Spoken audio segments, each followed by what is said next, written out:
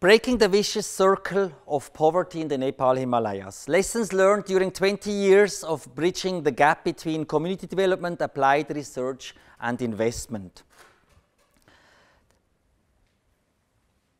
As an introduction, I would like to highlight 3 points: Nepal Himalayas and the faces of poverty. 2 key messages I want to bring across to you: some background on holistic community development, what we developed and why and how. The second important part of the presentation will be the 7 elements that help to break the vicious circle of poverty. 20 years experience boiled down in 7 elements, and conclusion and question and answer time. The Nepal Himalayas. Villages and mountains and people. These are the people we want to live and work with. But where is Nepal? Nepal is known for its high mountains. You know, they are the Himalayas, Mount Everest, Kanchenjunga, all these big mountains are there. Many Swiss have been traveling there, climbing mountains, we hear it in the news. But that's not all. The most valuable in Nepal are its people. And here are just some faces. Beautiful are they and special. To the north of Nepal, big giant China, 1.3 billion. To the south of Nepal, India is 1.2 billion. 70 to 75% of Nepal's 28 million people live in rural areas, with estimated half of them in such remote and difficult to access areas that neither a road nor the national grid will reach them for decades to come. Nepal, just some facts. About 28 million people, nobody really knows how many, 75% in rural areas, average per head income between 75 and $1,800. 70% of Nepal's population have no access to electricity, very low literacy rate in remote areas, not very high in urban, a fast-growing gap between the rich and the poor, high unemployment rate, long-term unsustainable political government and leadership. But there are good points as well. We have very high hydropower potential. We are very rich in renewable energy resources. We have great sunshine, 300 days sun per day, per year, with 4.5 to 6 kilowatt hour per square meter per day, if that says anything to you. But it's a great resource. However, what are faces of poverty? For example, all families cook and generate basic indoor lighting on the traditional open fireplace inside their home. That's how it looks like. This is a mother with her children. The living conditions are very dire. Indoor cooking on open fireplaces has a direct chronic impact on the health and the extremely low life expectancy of the women and children in particular, along with devastating deforestation.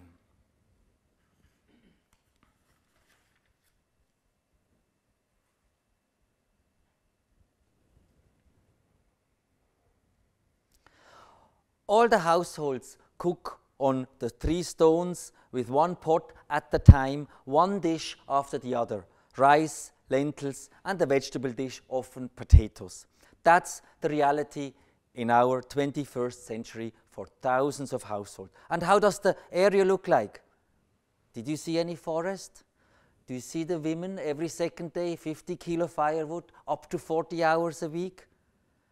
The little child fell into the open fireplace, burned his whole face. His left arm was so badly burned that he will never be able to use it. Girls, instead of going to schools, are sent to collect firewood and water collection and so on. Hygienic conditions, terrible. Can't we do better? Yes, we can. Poverty has many faces and definitions and cannot easily be defined in mere economic values and figures, as different standards, ethics and expressions of what poverty means are held in different cultures.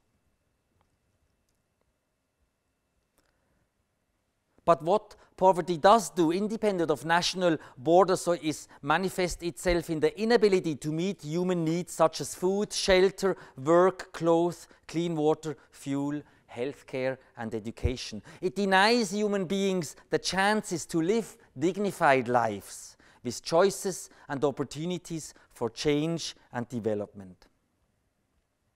So the first key message I would like you to take home is we summarized 7 elements that help to break the vicious circle of poverty. A summary of 20 years summarized in 7 elements. What are the seven elements? We will look later on in much more greater detail, one after the other. The first one is preventative health care. The second, highly contextualized solutions to problems identified. A close community involvement is absolutely necessary. Renewable energy resources and renewable energy technologies are at the center of community development. Seeds for ongoing development, long-term project partnership between the different stakeholders, and identify and share best practices with each other, and that on a national and international basis. And all these 7 elements are interconnected with each other as well, and therefore synergistic benefits will be great. First key message, the 7 elements that help to break the vicious circle of poverty. The key message number 2 I would like you to take home is we need someone building bridges and partnerships between all project stakeholders, between the local community, research and development partners, local and international industry partners, educational partners, and, very important, between the donors and impact investors in a very active and lively way. These 2 key messages I want to come back at the very end, and I hope if you only take these 2 messages home, I'm happy. Let's start with key message 2. We need bridge builders. And RITS Nepal and RITS Switzerland wants to be such a bridge builder. What does it stand for, RITS Nepal? It stands for Rural Integrated Development Services. And of course, as we have been born in Nepal, it has a Nepali name, Gramin Ekikrit Bikash Seva Nepal. It's exactly the same, Rural Integrated Development Services. And we are established in the year 2062. That's not a printing mistake, that's the Nepali year. They are 57 years, 8 months ahead of us. So that was 2005, the legal registration, and we founded RITS Nepal in 2002. RITS Nepal and RITS Switzerland build partnerships with local communities in project design, project implementation, project follow-up, and in particular, we coordinate very actively with research and development partners, local and international industrial partners, educational partners, donors, and impact investors.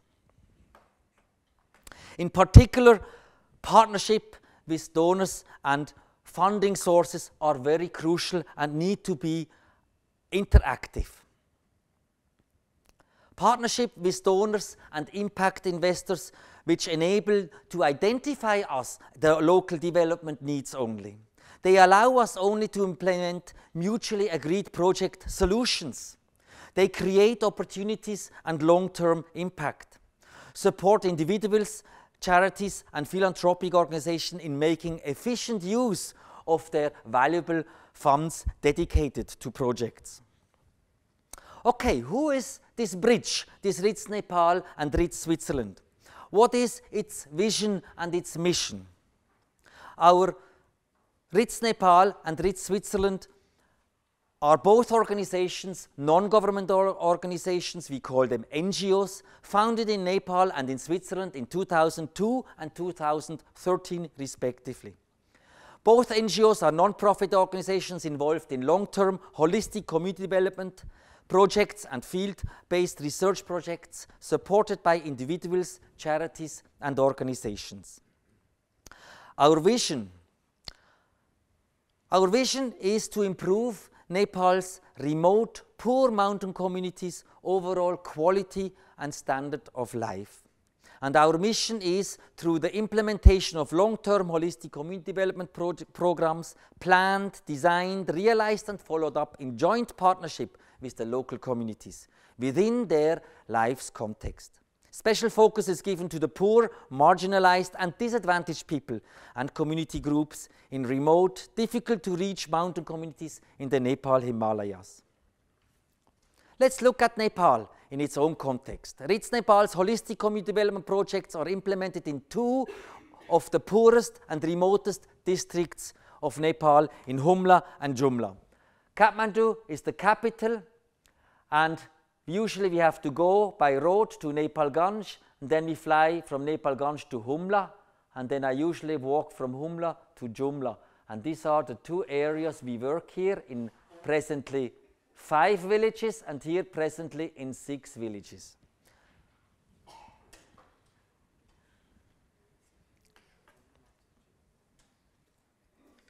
The holistic community development approach, developed and applied by RITS Nepal since 1996.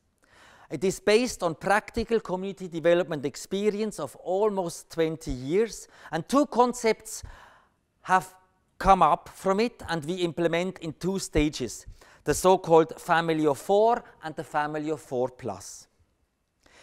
Our 20 years experience in the field shows that communities themselves identify a pit latrine for their family, a smokeless metal stove inside their home, basic indoor lighting in their home, and access to clean and sufficient drinking water in the village, most of the time as the 4 main needs they want to address for their family and with their local community.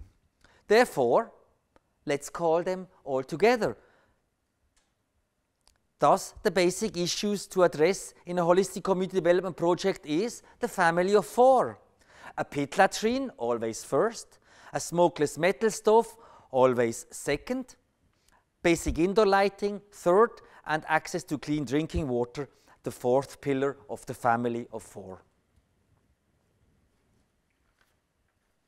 Once the family of 4 is implemented, which usually takes 2 years for a normal average village of maybe 30 to 40 households, people's life get much quicker, better, healthier, more interesting for themselves. And all of a sudden they say, we have more other needs.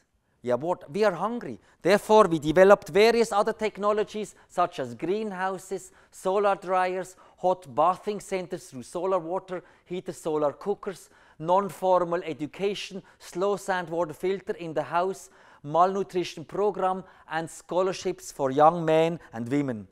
And as the presentation goes on, I will share with you in greater detail what we mean and do in these various projects.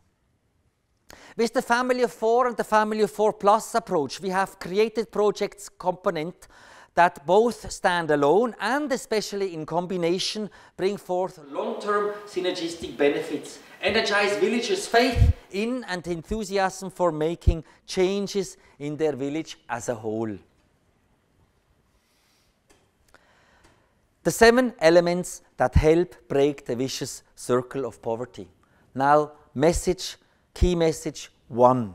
Key message 2, build bridges. RITS Nepal, RITS Switzerland wants to be that bridge. Key message 1, the 7 elements to help break the vicious circle of poverty. First element, preventative health care. Preventative health care, a big word. What does it mean? Yes, we need to improve in overall hygiene. Fecal oral infections are very, very common because there are no toilets. Basic indoor lighting is important to fight indoor air pollution from open fireplaces. And accidents where children fall into the fire, like the little boy we saw in a previous slide. Malnutrition of small children is enormous, and nobody has fresh and sufficient drinking water in their village.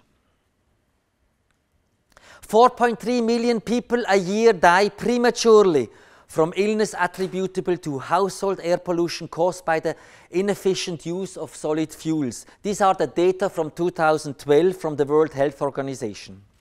In the high altitude, remote mountain places such as Humla and Jumla, we cook in open fireplaces, as you can see here, and people use the so-called jarro as lamps, and we cook on open fireplaces such as here. And here is the face of a woman. You can't see it. It's full of smoke. How healthy can that be? Here we measure carbon monoxide, and as you can see here, 60 parts per million. Alarm is ringing frantically. She continues to cook for hours at a time. She is pregnant all the time. What happens to the fetus and to the unborn child? Here we measure particle matters with an indoor air pollution measurement. We can measure various particle matters, 2.5, 10, and total suspended particles. Here in our office in Simicot, one of the smokeless stoves I designed in the 90s, the smoke is gone. Again, we measure particle matters, we measure carbon monoxide, and things look differently. Staggering differently. How different? We measure and we take data. Here in a house without a stove, here in our office with a stove. And we plot 24-hour plots so that we understand the pattern, how people live and how they cook and when they cook. The red curve is the house in a local house with a stove. The blue curve is in a house with no stove. You can see in the night we sleep all, in the early morning we get up, we cook tea to get warm because it's cold, and it spikes because huge pollution happens. Then people go into the field, they come back for a short tea break, and then in the evening they start cooking again, sit around the fire. Then you say the red and the blue lines are almost the same. Yes, clear, here the blue is much higher. However, here goes up to 50 milligram per cubic meter, here goes to 5. Just the technology designed for a particular context, right away, if you call these graphs to be the same, is right away 10 times better to start with. Now you train these people how to use it properly, it's 20 times better. And who is the winner? The unborn baby in particular, and the women. So why develop $1 million program for mentally retarded children once they are born instead of $100 stove installed in a home, and people have a much more dignified life, and these children can grow up in a much more hygienic condition. But as you can see, we do not have it yet. There's a lot of work left. There's a lot of work left. Children are malnourished. Sometimes they don't even have clothes or shoes and walk in snow. Flies are all over. They don't even swap them away. They are just too frequently seen. Therefore, malnutrition is widely spread, and we have started many years back. For the 10 most malnourished children in every village we work, we started a program. We have 2 staff trained in malnourishment, and the 10 worst nourished children and their mothers are on a periodical program for years. And as you can see here, one of our staff teaches the women what to cook with the local grown food. That's locally grown food, and we teach them how to cook, what to cook, how to breastfeed. And then we measure every child.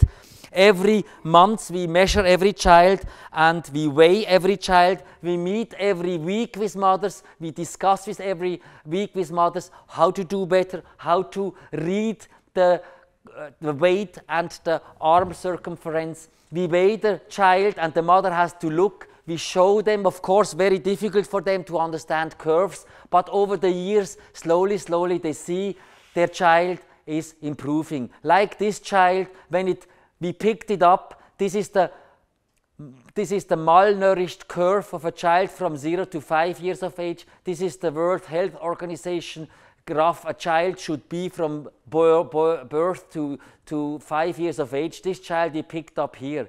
It would have 100% died if that child would have not been taken up on program. And after 2.5 years or so, it finally hit the curve. It survived. Was it not all worth? It was, even for one child. Second element, highly contextualized solution. Now we engineers, now we come really at the forefront, and our hearts just beat more. Look, these areas. And look, some of examples I developed over the last 20 years, some of the contextualized technical solutions, such as a smokeless metal stove for a defined people group in a set geographical and cultural context, solar photovoltaic system designed according to the user's habits and electricity demands, slow sand water filter for storage and consumption of clean water inside the home, pico hydropower plant without cement, high altitude greenhouse, and a solar water heated community bathing center. And I want to show you to each one just a few slides. Here is that stove I designed by hand. We had no AutoCAD at that time. Here is the company where I taught many people how to do that stove with local material, local skills, so that local people can earn a living and they can feed their families. We even trained people in the high altitude how to make the exhaust pipes, because they are easy to manufacture. These stoves are manufactured in a city down at the Indian border in Nepal, where you saw, and then they are shipped up. And here the happy farmers come and carry them into their home. They have to pay 2,500 rupees, Nepali rupees, which is about 25 Swiss franc in today's currency. They have maybe sold a cow, they have sold a piece of land, but they have understood, I need that for me and my family. Here we teach them how to install the stove. And now, before it looked how, do you remember? And now it looks like that. Isn't it better? It cooks the local traditional food all in one, the way they like it, with up to 40% less firewood. And the children, they don't fall into the fire. Well, it's hot at times, but they don't burn themselves anymore like in previous time. And it has hot water to wash the hands after the toilet. And all the time in that stainless water tank is 9-liter hot water, because we drink Tibetan tea all day long. So why use a gun firewood? And you can adjust the airflow here and the damper here so that you have much higher combustion efficiency. That's where the engineering skills come in, where I and my friends here, we learned the basics here. For whom? For them. And in the night we sit around here, that's the Tibetan tea. We just brew it new, and in this aluminum can we put it then. And here the child walks around, doesn't get burned anymore, and learns very quick, oops, that's hot. It learns very quick. And I have the privilege to see that. Another contextualized solution is solar PV systems to provide basic indoor lighting for different households, for cluster households and for whole villages. Dependent on and therefore designed according to the end user's context. So, why different? Because sometimes we have single houses, so we have a single home solar PV system such as here.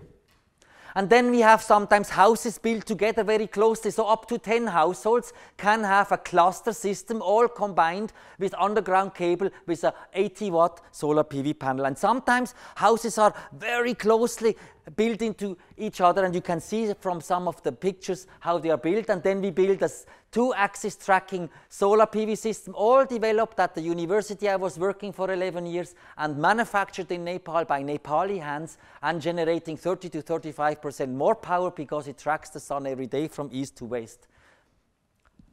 Not just a panel for every house, for every village, is saying, no, we have to understand the culture, the context, and then we start to design. That's what contextualized technology needs to be. So, from previously dark smoke-filled rooms, people use now small white LED lights powered by electricity. What a difference. And if they have basic indoor lighting, they have a stove. And if they have a stove, they have a pit latrine. Without a pit latrine, no stove. And without no stove, no lights. That's how it goes with Ritz Nepal. And in 10 years, well, finally he passes his exams. And then, who doesn't want to see smiling faces when you saw before so sad faces? And children, they are still dirty, but they look already much cleaner, because sometimes they say, oops, I can see the dirt in my house now. And this is not even a made picture. I came into this house and they were studying under a 1-watt light. How beautiful is that? I get goosebumps. That's my salary, has been the last 20 years. That's how it was before, that's how it's now. And I know this lady since 15 years. I meet her every time, and in about 3 weeks I will see her again. And 15 years ago I thought she dies very soon. She's still around. Last May she was still around. Unbelievable. But she has now light. That was before. She has a stove. She has access to drinking water. She has a pit latrine. Slow stand water filter. It's not sure that the tap stand in the village provides clean drinking water throughout the season. It's not true. Most organizations think so. So I developed this slow stand water filter which can be used in the house. And we measure the quality of fecal E. coli and so on to make sure that it's proper. We teach them how to install. That's one of our staff. We teach them they have to bring their own sand, they have to clean the sand, they have to carry the sand. There is in every project they have to participate, sometimes financially and participatory work, but it's never a taking and giving thing. Here I talked about the Pico without any cement since 7 years. This is the one we built, a Pico hydropower plant with no cement running for 7 years. It broke down 1.5 years ago because people fiddled around, the local people, with the wires and switched them over because they have no idea, and the motor burned out. Two people who are sitting, no, one person sits here in particular, has given a great financial contribution and has enabled us now to design it and improve it again new. When I go up now in 2 weeks' time, I hope that I can take everything with me and we install it again. 7 years without any problems running. Why no cement? Because where we bought the cement and where we would have used the cement would have been 13 times the price in a community which is 20 times poorer than where we buy the cement. There is not even a reason to talk about sustainability if you have factors such as this. And unfortunately, that is the done thing with DEZA, with USAID, with all the big organizations. That's the done thing.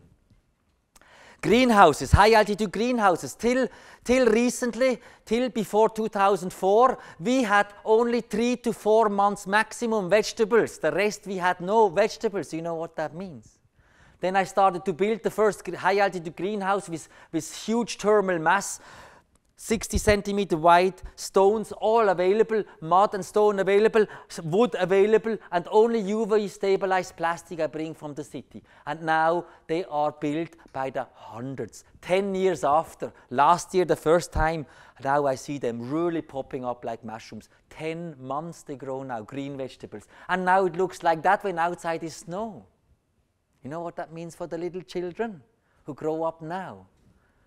They want to learn more, so they need more education. Solar is abundant there. We are in the solar belt, 30-degree northern latitude at high altitude. I utilize the solar energy to build bathing center for improved hygiene. People never wash. At the warmest season, the water has 10 to 12 degrees Celsius. Have you washed your hair once at 10 to 12 degrees Celsius? Well, the few cells left, they also go. I tell you, I've tried it many times. I don't wash. So we have designed that as another Kathmandu University research project with students and all manufactured in Nepal. Well, it has only 45% efficiency compared to a Swiss one, maybe 75% efficiency, but it provides hot water, provides work, gives a company new product. And I have built now the first 2 in the world, I guess, even high altitude bathing centers for whole communities. And they can come every week, they can have a wash every week, before maybe every 3-4 months. Number 3, unless there is a close community interaction and participation and involvement, we can't do anything. And we shouldn't do anything. Because at the end of the day, they themselves have to identify their own felt needs. Therefore, we create these so-called PIC committees, Project Implementation Committee, in every village for every project. And we meet frequently. These are our 3 staff, and these are the local people. And I always participate, and here I go and take pictures. I enjoy these times best. And I have trained now, or had the privilege to train some of them 18 years, and I don't need to sit there. It's like a holiday. I can go and take pictures, can listen how they do it, and it's marvelous. And they all participate. They get eager for it. But before we even turn one stone in the village, we do an initial baseline survey with 56 questions, which gives us like a present shot of the actual village. Not just how many people, but as well, is this a monogamous or a polygamous or a polyandry group? Because we have polyandry, so one woman has up to 6, 7, 8 husbands. That we have as well. So we need to understand that, because that's a complete different culture. And once the family of 4 is implemented in a village, which is 2 to 3 years, we do a follow-up survey, usually after 2 to 3 years, with another 52 questions to find out what has changed, what do they say has changed, and how should we go ahead in a partnership. And that's how we get the data. NFE stands for non-formal education. Another program we find very important: if there is great health, pit latrine, stove, indoor lighting, people start to say, I would like to read and write. The little girls, did you see the work they do? Carrying wood, looking after the goats, carrying water from the river, usually dirty. They don't have the chance to go to school. So we have created for illiterate women in our area, 4.8% of the women can write their own name, close to no one. And girls who never had the privilege to go to school, we have started so-called non-formal education classes. And they go for up to 2 years, and we have developed our own curriculum, which they have participated actively in it. And how could it be? What are the topics? Of course, the family of 4: toilet, stove, basic indoor lighting, access to clean drinking water. This is Maile Kokalam, and this is Sukhi Parivar 1, 2, and 3. We have 3 books. Sukhi Parivar means healthy family. A healthy family is if we have the family of 4 installed. So we developed the educational program based on their culture, based on the programs they participate in, and we have not bought the books in Kathmandu where they have cement houses and cars, because they live 10 days walk from the next roadhead. They have never seen a car or a bicycle, so it makes no sense. And that's how a book, one of these various books we developed, looks like. And we have 2 dedicated staff in our Ritz, Nepal, and these are local trained educators who are from the village and who run the classes 6 times a week in the evening up to 2 hours. And we have every monthly meeting where they have to come with the students' lists, what they have achieved, what they have done, the exams, and what prizes they gave, and so on. Look, this small little room. They all hutch there inside and they enjoy it. And often after 2 years, the family of 4 project is implemented. The local communities start to realize and identify the need for more life-changing opportunities through additional projects we call the family of 4 plus, such as the non-formal education, which is one of the family of 4 plus projects. Renewable energy, resources and technology, the 4th element of the 7 elements. Renewable energy, improved access to basic energy services are central and crucial for improved living conditions, and thus are the center of holistic community development. So we have like solar photovoltaic, as I shared. We have, for example, small wind turbine, as you can see here. And here we measure at 4,500 meter altitude the wind speed, where we have only 70% of the atmospheric pressure, and therefore as well much less air.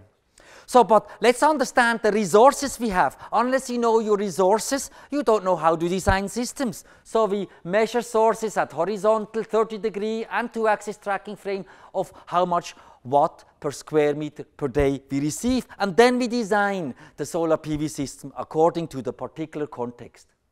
Then we make a knowledgeable decision how big a size of a solar PV system can be, and therefore the likeliness of a solar PV system to last much longer is greater. It's never perfect, it's never guaranteed, but it's greater. Here we have various pyranometers. Pyranometers measure the intercepted solar radiation, watt per square meter or kilowatt per square meter here.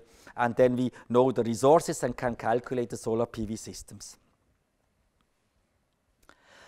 Wind is a very interesting technology. Not per se Nepal is a wind country, but we have so many valleys that natural Venturi effects sometimes help amazingly to speed up the wind, and we can tap into that. utilize what is available. Water, as I mentioned in a previous slide, is the most abundant. Water is the gold of Nepal. And here, again, an insight into the 7-year-old without cement built Pico Hydro, 600 watt for 73 households, all households underground wired, and the village is a kilometer away from here. Has been running 7 years, 600 watt. It's half of your toaster at home. High altitude greenhouse, here you can see the greenhouse from another side. We can open it here at the bottom, at the top to let the hot air out during the day. And look now, 10 years ago there was nothing. Look, every single house has now one in that particular village here. Outside is nothing, look inside. And here I call them the sausages. Each sausage has 80 liters here.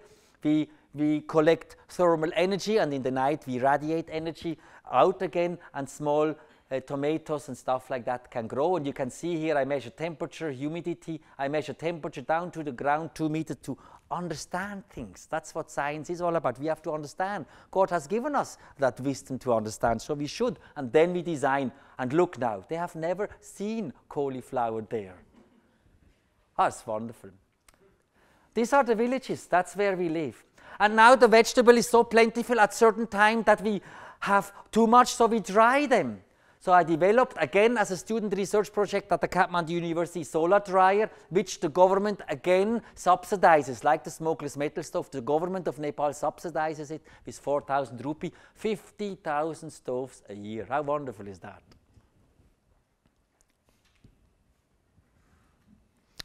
Solar, again, when there is enough solar energy, we can cook with solar cookers. However, for single families, very difficult. But for offices, NGOs, police, armies, a good technology to start. Why? Maybe we can talk that later on. And here, the solar bathing center, that was the very first one installed in 2004. That is 11 years running non-stop every day now. And every day about 20 people come and have a shower here. Seeds for ongoing development. Well, he just enjoys the better living condition. She is the future. And for her, we need to cater. And therefore, we have included scholarships for the Karnali Technical School. This is the most remote technical school in Nepal. At that time, when I took the picture, 7 days walk from the next road. Now a small mud road comes up, and several months of the year we can drive. I have been working here in this school. Our organization has been building this school from 1979 onwards till 1995. I have been working here since from 96 till 2000 as well, educating young Nepali women and men.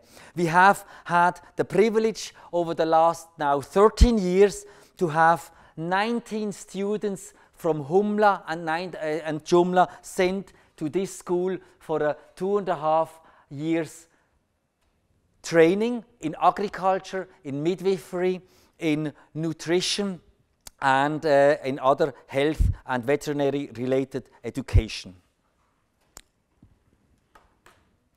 This so that they in the future can apply the family of 4 and extend it. So we will be one day not needed anymore. They can install and design solar at micro hydropower plant. They can build and maintain drinking water systems to keep the water clean so that the children can not only play but can wash their faces and the flies will not sit anymore on them. They should be the teachers like he. He's a local one, chosen by the village community, the PIC, the Project Implementation Committee, and he teaches it. And that we can or they can generate more income through growing apple trees and selling apples on the market. Long-term project partnerships are very, very crucial and important part of our work. Making a profound change through long-term project partnerships with village communities and supporting donor agencies. I want to give you a practical example we just experienced. The growing trust and project partnership with the Swiss Foundation Symphysis since 2010 enabled recently a 3-year holistic community development project with 3 villages in Jumla to start in 2013, and it will finish officially in 2016. Let me talk a little bit more in greater detail. Synthesis is the philanthropic arm from Credit Suisse. It has an own dedicated website. RITS Nepal's and RITS Switzerland's present 3 years holistic community development program in Jumla is the third partnership with Synthesis. The first one was a solar PV wind turbine hybrid system. And that project actually was from June 2010 till December 2012, officially finished. The second was a village drinking water system in 2 villages, also from January 2011 till December 2012. And the third one has started in August 2013 and runs till July 2016. Now let's look at the first one in 2010 to 2012. That's a solar PV system and the wind turbine. We hybridized these 2 technologies and we measure all these technologies. Data logging, this is a data logger. Every 15 seconds the data is logged and then averaged, and you can download it or can present it and look the performance of that system on the internet, on our website. Here I took from January 25th, 2015 to 28th January 2015, 3 years after the project finished almost, or 2.5 years after the project finished. The donor didn't ask for any report and is still running, up and running, providing data for students, for researchers, for lecturing in colleges such as this. 4.5 years after the project have started, things are still running because we are looking after it. Another example, Synthesis funded 2 village drinking water systems for villages in 2012, and here pictures I took in 2014. Here we just finished building it in 2012, and here in 2014, when I went in April last year, I saw the same village. It's still running beautifully every day. So many times they come and fetch water clean and close to their homes. Here again in another village in Humla, 5 drinking water tap stands we built, just finished in 2012, and here in 2014 I visited it again, and beautifully it runs exactly the same and they just enjoy it. Here other drinking water tap stands in the same village in Humla, in Yangu village in 2012, just finished, and here in April 2014 after the follow-up program we run, and I will be going there again now in about 3-4 weeks time. I will be there again. A little more sad story from the implementation point of view of the government, but a fantastic good example from our donor relationship is the Triveni 45 kilowatt micro hydropower plant, which was built by the Nepali government. They just didn't put the overflow in. And what happened? The villagers started to run. Do you see that? That was all soil. They planted their crop on it. In 3 weeks' time, huge erosion, all the soil was gone. Budget was eaten up. I checked the drawings, I found the drawings, and in the drawings, the overflow was there. Money was just gone. So they stopped, of course, the microhydro, and 6 villages just don't have electricity. And one of our 3 villages, the Synthesis program presently running, is part of these 6 villages. And our commitment is indoor lighting. But we can't put solar if they have a microhydro. That doesn't make sense. So I looked at it in April, and we collaborated with each other, and I talked to Synthesis and decided and proposed a 400 millimeter overflow pipe, which Synthesis was not in our budget, but Synthesis understood the context and the urgent need, and they allowed us to reallocate the budget for this, and we just built it in October till end of December, and now since January 2015, 2 months ago, the water is flowing. All that land is gone forever, valuable land, which is already very sparingly there, but at least the power plant is running and all 6 villages, and I just got an email today morning, the villages have now daily light. Here an example how we built. That's not finished, we will cover that all, so that was taken in December. You can see with stones again, we put metal netting around, and we will cover them all with soil here, and that's all participatory work of the villagers. Identify and share best practices. Multiplying the impact of holistic community development projects through ongoing learning from implemented projects, ongoing learning from recorded performance data, as we have seen in various plots, sharing best practices with researchers, development workers through conferences and workshops, helping students to bridge the gap between theory and reality through hands-on research and student projects, systematically develop educational programs, including modules for practical experience and best practices, and providing new interactive educational courses through modern communication media and channels, such as our digital new world. So, I've been working since 11 years at the Kathmandu University. How do we integrate such an institution and training center? How can academic institutions be actively involved and participate in changing people's living conditions? For example, in creating relevant courses. This is a master's degree course I have developed in 9 chapters, chapter 1 to 9, with different topics: environmental impact assessment, renewable energy system design, and so on and so on and so on. And that will be taught in a 2-year master's degree course. And as you can see from the pictures, even some pictures are the same. They are from Nepal and not from an American book, which theories only, but with hands-on practical issues.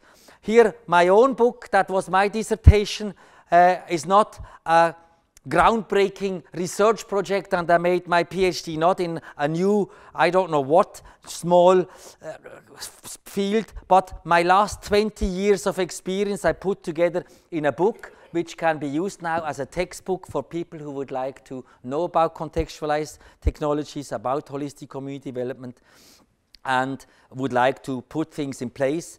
What have we done wrong, what we have done better, and how can we learn from each other and not reinvent the wheel again and again.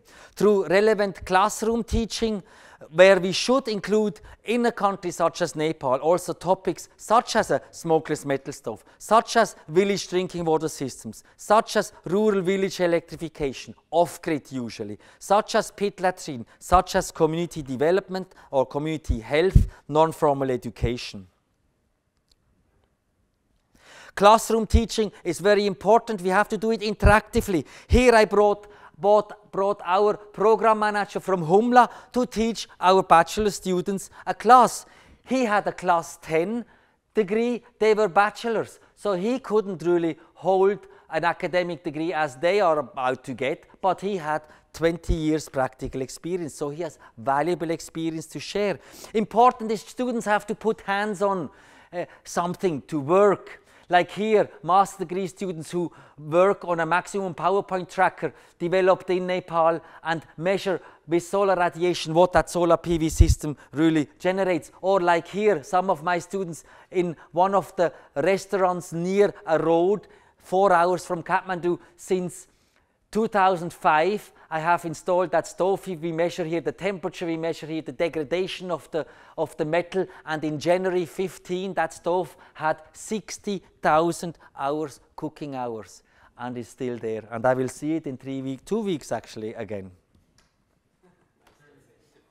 Some examples of appropriate and relevant student research projects installed in the local communities for a context such as in Nepal. For example, solar PV tracking, self-tracking frames. At that time, solar panels were very expensive, now they are not.